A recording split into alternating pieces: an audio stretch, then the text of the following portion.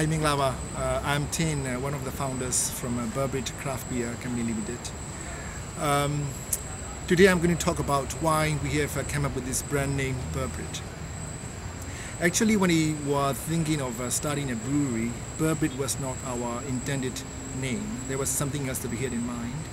And when we were about to make beer, we realized that somebody else has already registered that name for beer in Myanmar.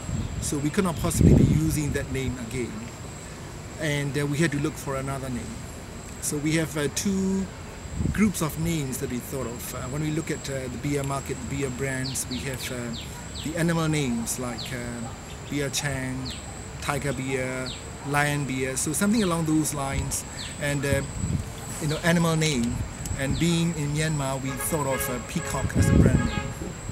And another group of names that we looked at was for geographical locations, like when you look at Myanmar beer, Dagong beer, it is all about geographical locations.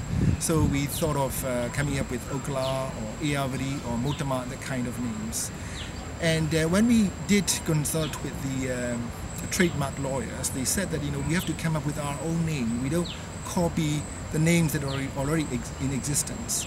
So we had to look for our brand name, and finally we shortlisted about 5-6 names, and we ended up with Burbrit. So what does Burbrit stand for, our craft beer? So first of all, beer was first made in this country, which was called Burma, in 1886 by the British. So the British introduced beer in Burma, and in order to recognize the rule of the British of making beer in Burma, we decided, if we call Burbrit Burma on the one hand and Britain on the other hand, put together, it makes sense. So one way, in one sense, it is to celebrate the fact that the British introduced beer in Burma. The second one is when you look at the founders, all of us are from Burma and Britain. So that is basically talking about the countries of origin of the founders.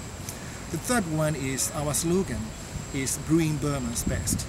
So we felt that brewing Burma's best and Burbrit goes together. It sounds nice in our ears. So that is why Burbrit.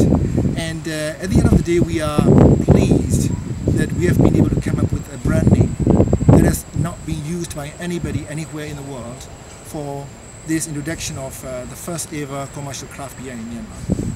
Thank you.